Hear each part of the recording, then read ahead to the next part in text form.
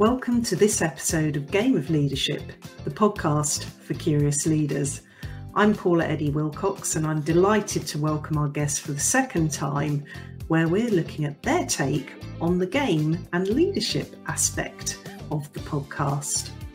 Who knows what we might find out, because we all look at this differently, and it's always so interesting to see what the guests have in store for me when I turn up, because we never plan this in advance. So I hope you're as excited as me.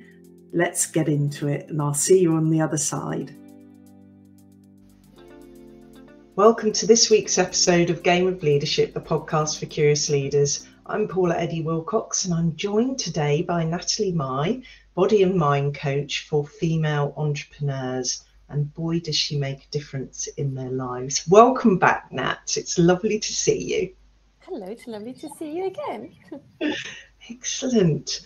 So today's episode, as we continue that theme of leadership, of course, where we're leading self, others, and our businesses or within our organisations, we are looking at Nat's take on game and leadership today. So I'm really excited about this episode because all sorts of things come up. Guests have come up with stuff that I would never even have imagined about, and everybody has a unique lens of looking either at the word game, what it means to them, should it be in the same sentence even as game and leadership.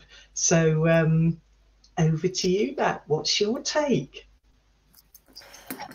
It's a really good question, and I thought about it a lot, to be honest, because as you may have noticed, German is my first language and not English. So every time when I look at the word that I feel like it's a special word in English, then I think about it in German. And sometimes they come up with different meanings. So for me, game, when I had like Game of Leadership, the first thought obviously was Game of Thrones. Of course. Right? Of course. I'm honoured that you get the reference. I'm like, okay, that was the point. Maybe we should do a movie night when I'm exactly. in the UK. We'll hold that thought when you're over. And I love Game of Thrones, so I have to say that I admit it. Yeah, do you know what? That's exactly where this came from. As you know, we've laughed about it before, but it is that there is so much in a game. Who's to define what a game is? Because all of the plot twists and turns within Game of Leadership, just when you in Game of Thrones, just when you thought it was settling, something else would come in left field and it would all go wrong again, and you'd be like rooting for the underdog, and it was just a mad, what was it, 10 seasons in the end? Never ending story. And when they've gone up forever and ever. And when it ended, it was like, I'm grieving. What am I going to do with my life? Terrible, isn't it? Yeah, I feel we all felt the same at that point. But it's interesting how you would say that, like the twists that were in the episodes, and I feel like being a leader, or just life in general.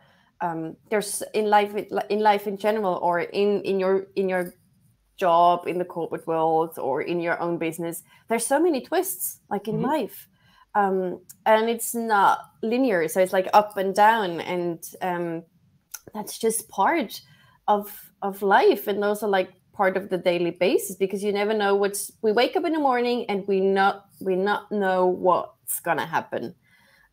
We can make a plan, but sometimes the universe has other plans, so we have to be able to be open as well, and to be you said like reactive to situations. So and be open and have that flexibility to kind of react in different situations. And for me, game of leadership, coming back to your question, what is game for me? In the first episode, I talked about the playground, and for me, there's like playing games as a kid. And when you have a game for me is also, for example, a football game. And when I was younger, I used to play football. And then you have, like in the game, you have different players. And they have different strengths and weaknesses, even though I don't really like the word weakness. But that's why there are different positions in a team of football players. And it's the same in the corporate world. When you have your team, you have different players in different positions. And there it's just about how to position each player at the right, how to place. What did I say? How to place the right. In the right position. Exactly. That was. At least you knew what I was going to say. Yeah, I'm totally aligned. I'm in the zone with you. I'm glad. I think that's really important, and sometimes we have to also just try different things and see if that works out, and if not, then we have to rearrange it. Do you know what?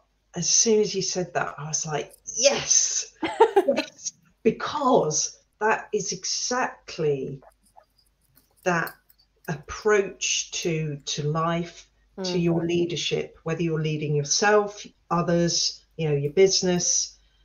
So in this case, leading that team of players, as you're talking about in your analogy, having that, let's just say you came at that with a fixed mindset. What's going to happen? Somebody tries something, they fail, and okay, let's move on. So constantly the team's under pressure to look for something new because something didn't work first time, so they're moving on to something else. So there's pressure building there. They never get that lovely creative moment of developing something, tweaking it, trying it again, tweaking it, trying it again, and getting it to that point where it's fit for purpose and it's good to go. Yes. What a shame to not be able to harness all of that creativity on the field or in the room when you have a fixed kind of mindset approach. Flip that on its head and adopt that growth mindset. Isn't it incredible what can be achieved as a team? Absolutely. In that game, as you say, as a leader, and being a leader within a team, not necessarily leading the team as well, because as we've said, we all lead ourselves. Being able to see those opportunities, being able to grab the bull by the horns, as we might say in English, to really go for something, really try and make it work, and have that passion and energy and commitment to making it work. Absolutely. That makes for a very different place to work. Yes. So I couldn't agree more. And I'm coming back to the first episode where I said also, it's important to just press pause here as well, to take a moment to reflect, to observe as well as a leader in a team, and also not only for yourself but also like for the team, and take that time, because I feel like we are in a world where everything has to be quick and we've got so many stimuli, and we get like overstimulated, and we talked about it as well in the first episode, and there as well, like take a break, take a pause, and reflect and observe all the players, and have that open conversation, and doing your best to get away from that fixed mindset. And I know it takes time as well to do that, but it's worth the time taking. Absolutely. Yeah, I love that idea of time. Things take time.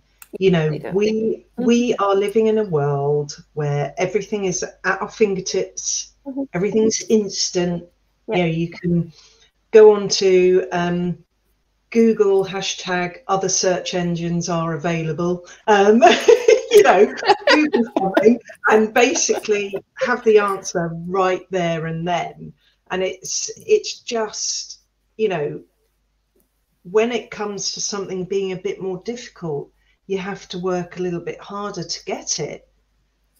A lot of, especially our youngsters, are finding that quite hard. You know, well, why isn't it instantly available? You know, God, randomly popped into my head just now was a YouTube video my husband was watching recently. He follows a few people on YouTube, you know, as you do, and one of them is a Sam the cooking guy. He's really great. He's an older man who has his own restaurants. What's it called? Not Tacos, I think, in San Diego. Lovely guy. And he did a trip to Japan, and oh no, now I've got a buzzing thing trying to come in the window. Excuse me a second. There we go. Emergency averted. If it's a wasp, I'd really try not to freak out on camera, but honestly, I would really freak out on camera. And I know it's totally irrational. But anyway, so there was no need to. Emergency averted. Anyway, so he went on a trip to Japan and documented it for YouTube. And why did this pop into my head, Nat? It was about the everything being instantly available. And I think he was in Hong Kong. That was part of the trip anyway. And they had vending machines with what he described as the best egg salad sandwich in the world in them. I know it sounds so bizarre. That is bizarre. It is bizarre. You know, when you can't quite believe what you're watching. And this video was a couple of years ago, but there is another foodie that my husband follows who's also been to Japan and done the same. No. And like they go to like Circle K or Londis in England, like your local corner shop kind of thing. And they've got the same. Whereas here, our massive supermarkets can't even get an egg salad sandwich right. You know, and yet over there, they're doing it instantly available gourmet sandwiches. Interesting. That's a really random fact of the day. So now you know how my brain goes off at a tangent. Yeah.